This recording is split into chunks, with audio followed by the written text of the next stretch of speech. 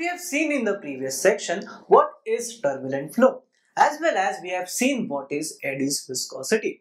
So now let us study layer by layer turbulent flow. Now what happens when there is an intermixing of adjacent layer of the fluid, which is in the case of turbulent flow. So for that, a Prandtl devised a theory called as the Prandtl's theory of mixing length. So let us study what is Prandtl mixing length theory.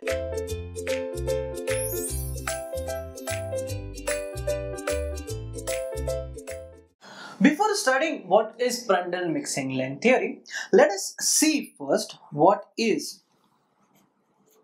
velocity in a turbulent flow.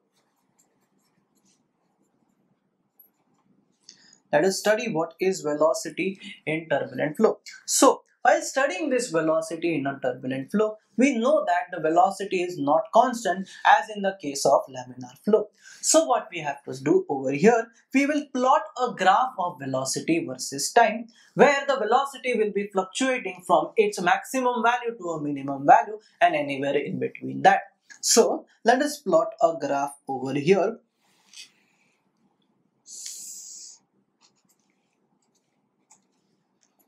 That is velocity versus time.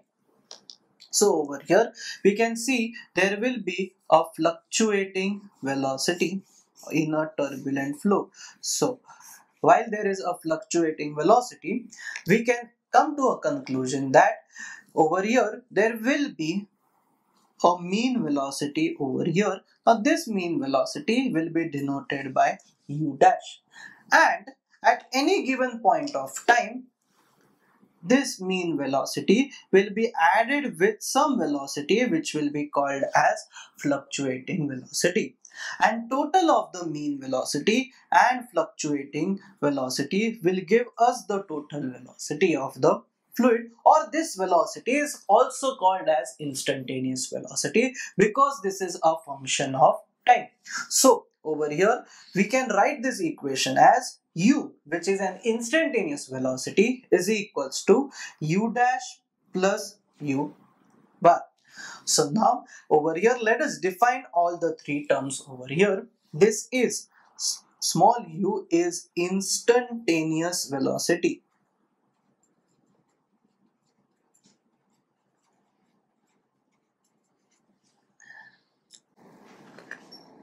Well, u dash is given as mean velocity,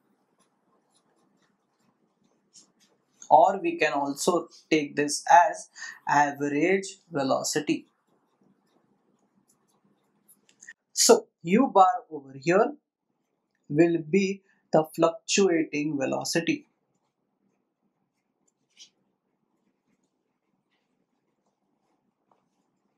or we can write this as a variable velocity. Now over here we know the equation as u is equals to u bar plus u dash. So this is the equation of that entire flow. Now over here u dash, which is the mean velocity, is not a function of time, but u bar is a function of time. So that's why the instantaneous velocity is also a function of time. So that is a time dependent variable. Now in this part we can write the fluctuating velocity u dash is equals to u minus u bar.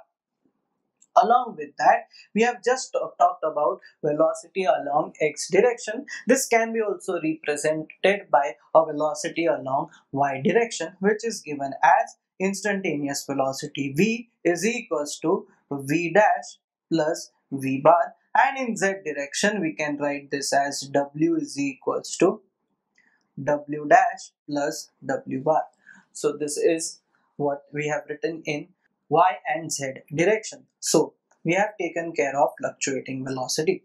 Now this fluctuating velocity can be a positive value or a negative value depending upon the graph which is over here. So this is the graph. Over here the fluctuating velocity will be negative, and over here also the fluctuating velocity will be negative, and the instantaneous velocity will change according to the fluctuating velocity, whereas the mean velocity will be constant.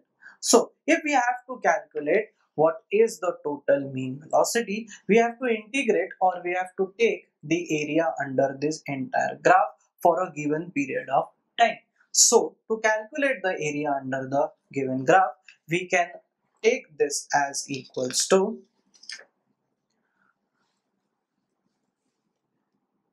u dash bar is equals to, so we are taking the mean of the fluctuating velocity, that is integral 0 to t 1 upon t integral 0 to t into u dash into dt.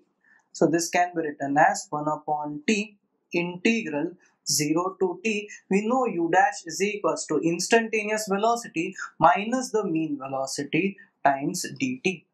So we can integrate this. So 1 upon dt integral 0 to t u into dt minus integral 0 to t 1 upon t u dt into t. So now when we integrate this part, what do we get over here is, when while integrating this part, we can take 1 upon t as we can evaluate this part. While evaluating this, we can get this part as equals to u dash, because it is the mean velocity, except there won't be 1 upon t, minus 1 upon t integral of this part, since this velocity, that is the mean velocity, which is constant in this term, so this will come out of the integration. This will be 0 to t into dt. So when we integrate this, this will be u dash upon minus 1 upon t u dash into t. So this t and this t will go away, and the mean of the fluctuating velocity will be equals to 0. So this can be seen in y direction also. We can evaluate this in y direction. Fluctuating velocity v dash bar is equals to 0, and w dash bar is also equals to 0. So these are the two fluctuating velocities which is equals to 0. Now what is the reason behind this? These velocities are 0 because in the graph which we have seen, the factor by which u dash goes up is same as the factor or the magnitude by which u dash comes down. So it's nullify each other, and the mean comes out to be the mean of this entire part. So this is why we get the mean of the fluctuating velocity is equals to 0.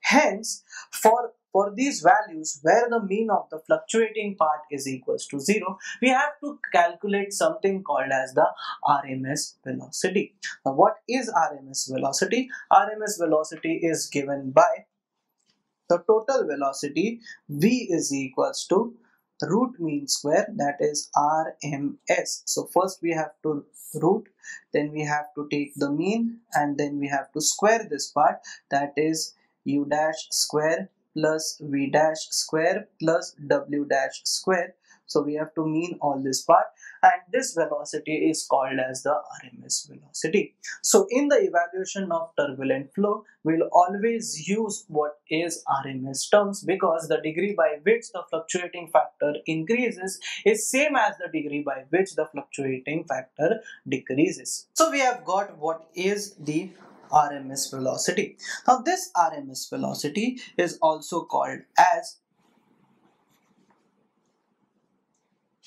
intensity of turbulence. Now what is intensity of turbulence? Intensity of turbulence can be defined as how violent the turbulent flow is depending upon the root mean square velocity. So that is V bar is equals to square root of U bar square plus V bar dash square plus W bar dash square upon 3. So that is intensity of turbulence. Now next is called as a degree of turbulence.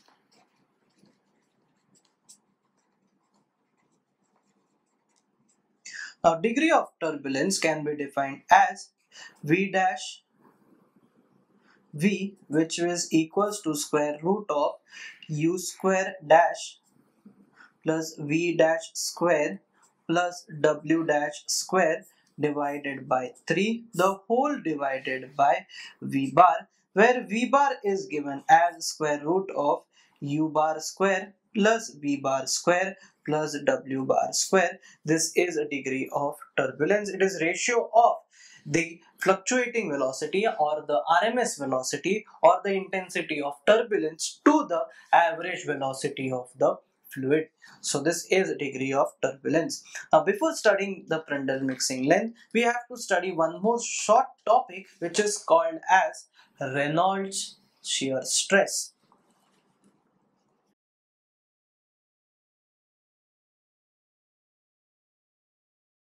Reynolds shear stress. Let us understand this part.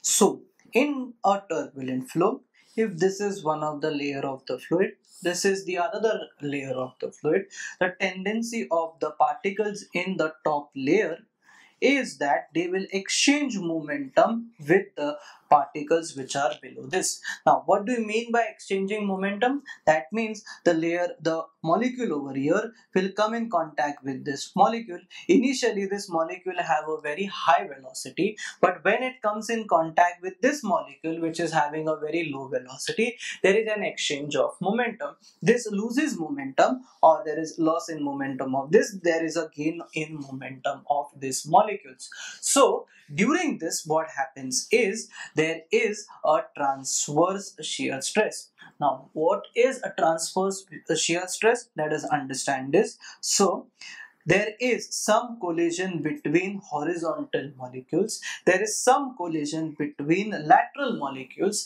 and there is some collision between the longitudinal molecules. So these will be the three molecules which we'll take into consideration along x-axis, y-axis and z-axis. So when there is exchange of momentum between all these three molecules, what happens is there will be a shear stress develop in the transverse direction, which is due to the exchange of momentum between the two layers of the fluid.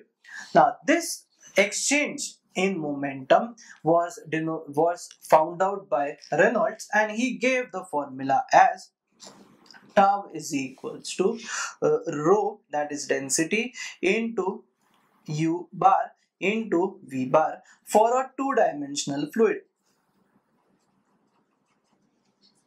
For a two-dimensional flow, now what is a two-dimensional flow? Where the w part, that is the z part, won't be taken into consideration. So there will be a lateral shear stress, but it will be in the two dimension. So as we know this entire part will be fluctuating, and it will be increasing and decreasing according to the fluctuations. So here we'll take this as mean is equals to rho into u dash bar plus v dash bar will be given as the Reynolds stress.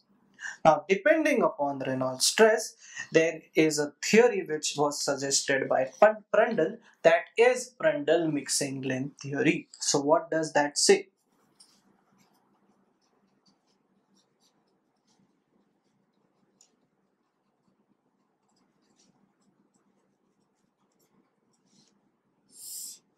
Now, the scientist Prandtl beautifully explained what was laminar flow. He compared the laminar flow with the intermolecular distances. Now, for example, there are these molecules of the fluid, and these are the adjacent layers molecules.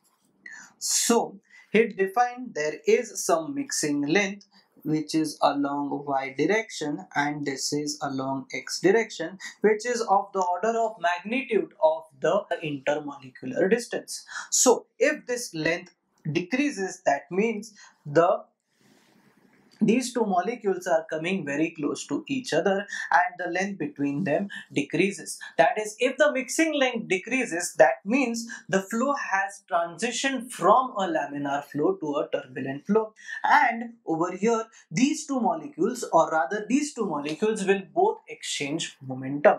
Now, when there is an exchange of momentum between the adjacent layer or the same layers of the fluid, there will be formation of waves, and hence there will be a formation of a turbulent flow. This mixing length theory was given by Prandtl.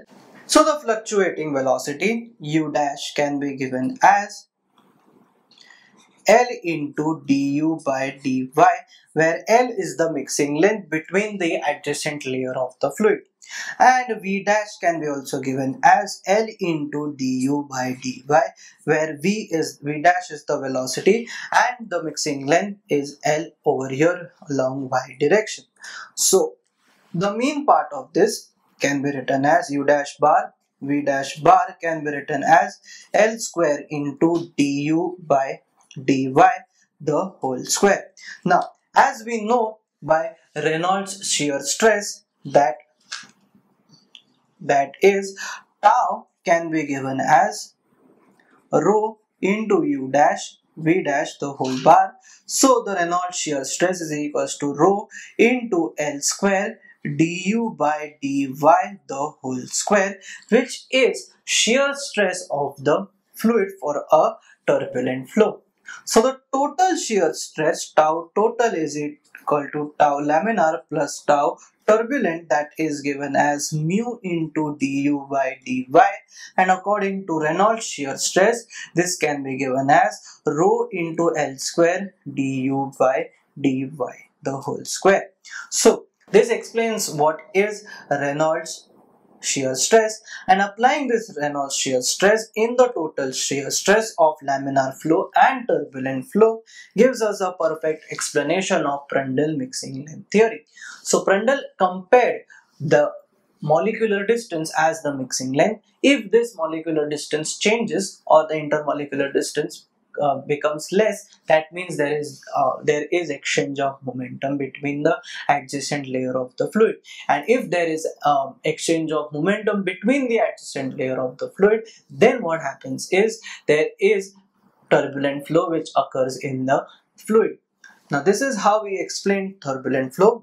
There were many limitations to this theory. This theory does not give a full picture about the flow of turbulent flow. It gives a minute amount of idea how a turbulent flow might work. So hence this theory was rejected by the scientific community, and hence many more theories are developed in order to study turbulent flow. So I hope you have understood what is Prandtl mixing length theory, Reynolds shear stress, as well as the fluctuating velocity, instantaneous velocity, and the mean velocity, and the UT graph which we have studied in the initial part. Thank you.